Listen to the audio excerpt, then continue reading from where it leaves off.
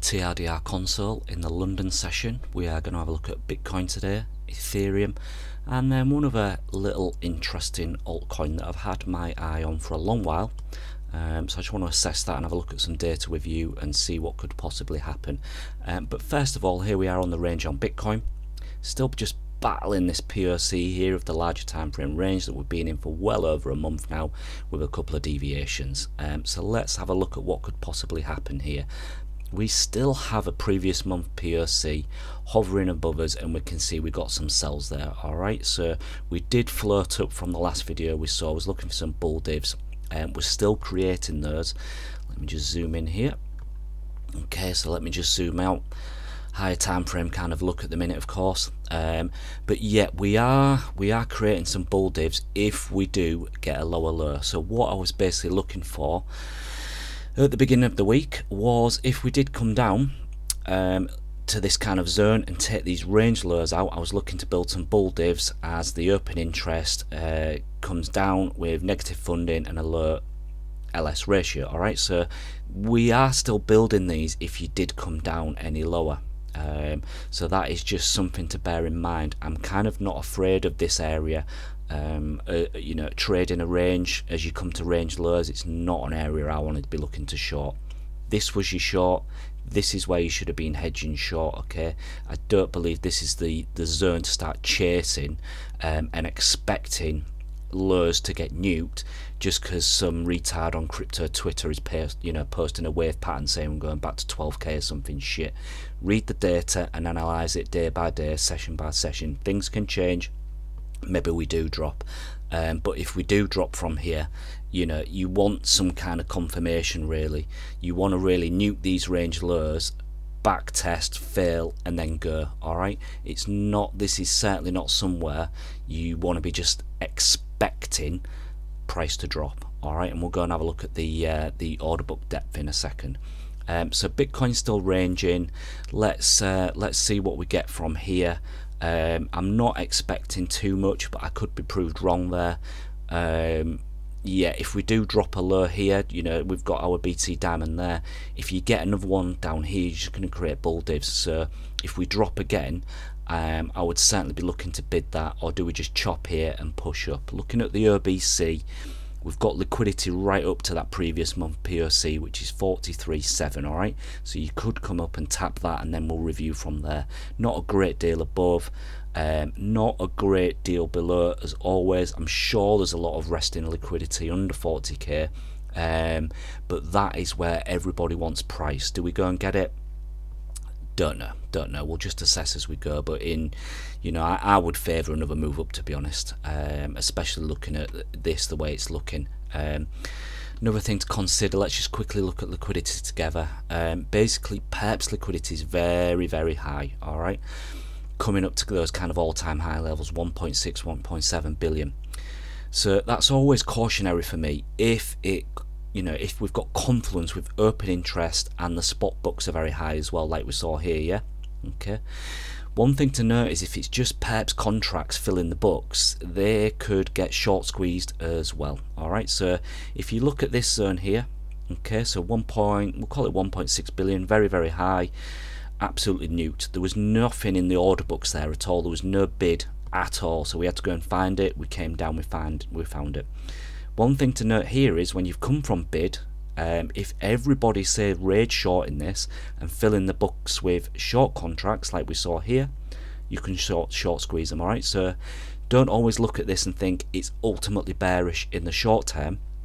If it hangs around there and you're at some highs and open interest very high and funding's high, yeah, it can be bearish. But just bear in mind as well, if you're looking at this, you know, you can get short squeezed out of these as well if if these order books are full of short contracts. All right, so just something to keep an eye on. While let's go and just have a look at the depth while we're here.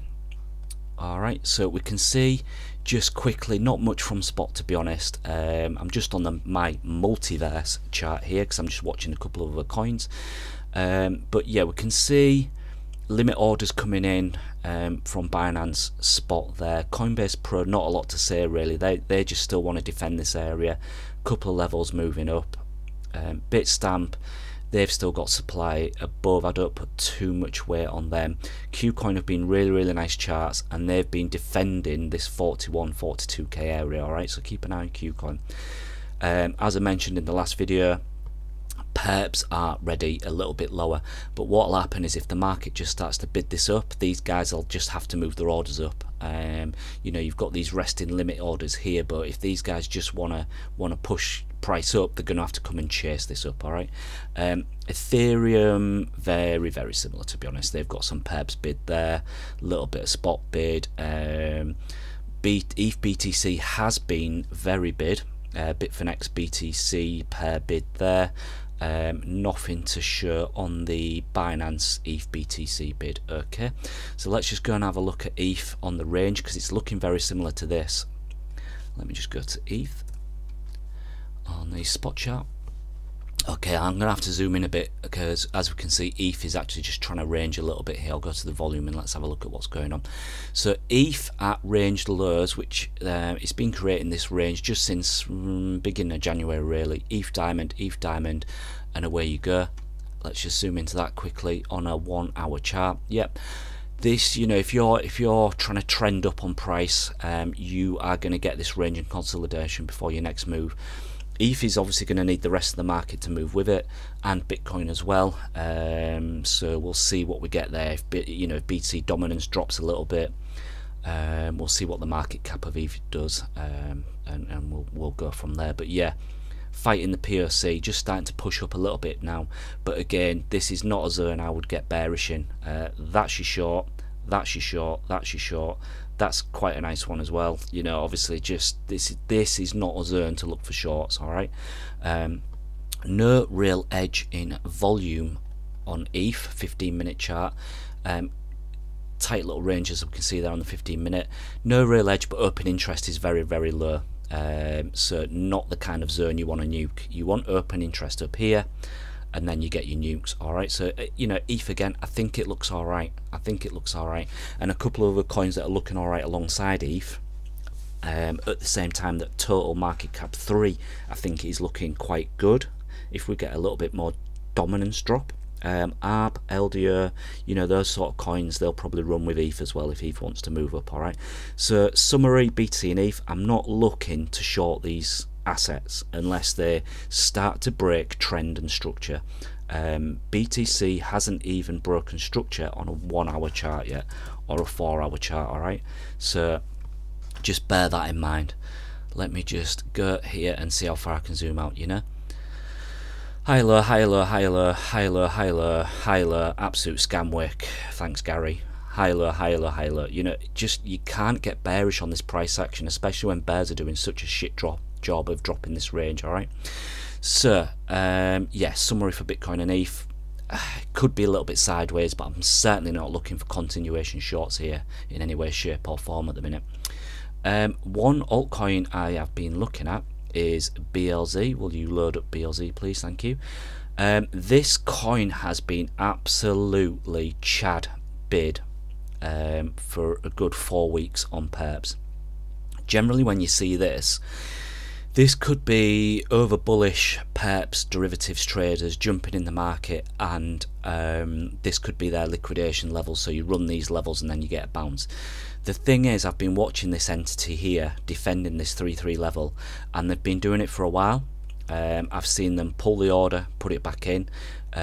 You've had other crypto dropping 12-15%. BLZ sat here for 4 weeks. Let's just go and have a quick look at the BLZ chart on perps. I am on perps at the minute. I have to say, it's got no spot bid here. And there we go, we can see what it's done basically. So it's wicking the lows all the way along. Scam. You would expect this to drop by now, but it's not. If you look at the higher time frame, we'll just drop to a 4 hour trend. Is this consolidation and continuation? In the frame of mind that I would like to play it that way. So yeah, I've been watching this all over Christmas, and it's simply not moved. Maybe not something you want to just throw money at in the derivatives exchanges, because you're going to have to start paying a slight bit of funding depending on what your volumes are. But certainly, it's the classic again, isn't it? If it's going to fail, it's either going to do a couple of things. It's probably either going to do this again and then just fail, you know, or is it going to just hold this zone, pop? All right, you know, that's looking favourable at the minute, the way that this entity is holding price here. Another thing I would look for is, yeah, just absolute scam all the lows and then pop again. So yeah, you want your stops below here. Obviously, if you get stopped out, watch to see if there's any bid, and then just watch for continuation. I think you have to look for that on these coins when they've just been holding so well. And you can see their range highs, range lows, very tight range lows now, and you're just holding the POC there. So any dips into these lows, watch if you get some wicks and continuation up. Or again, you know, if you do pop up to this upside, start to roll back down like you have here. This one rolled over the other day, but bid was still holding it, you know. But if you start to pop up, roll back over, and then all the bid below just starts to disappear, then yes, you know, that it's going to fail. All right, so just keep an eye on that. But yeah, I think a lot of alts have been sideways this week, holding well. They do look quite good. I have to say I can't get too bearish yet unless we start running and taking more highs again. We've come down slowly and nicely on 4-hour and 1-hour charts, and a lot of coins are just catching some bid. All right, so yeah, that's it. We'll be live in the Discord later, the TRDR Discord, link in the bio and description. Join us there. And actually, it's been a slow week, so let's hope for some volatility, so you can get some percentage gains on your PEBs and spot portfolios. All right, guys, speak soon. Cheers. I bet your margins are pretty nice and fat. Let's not talk about my margins, by the way. Being nice and fat, that's a nice shirt. Do they make it for men?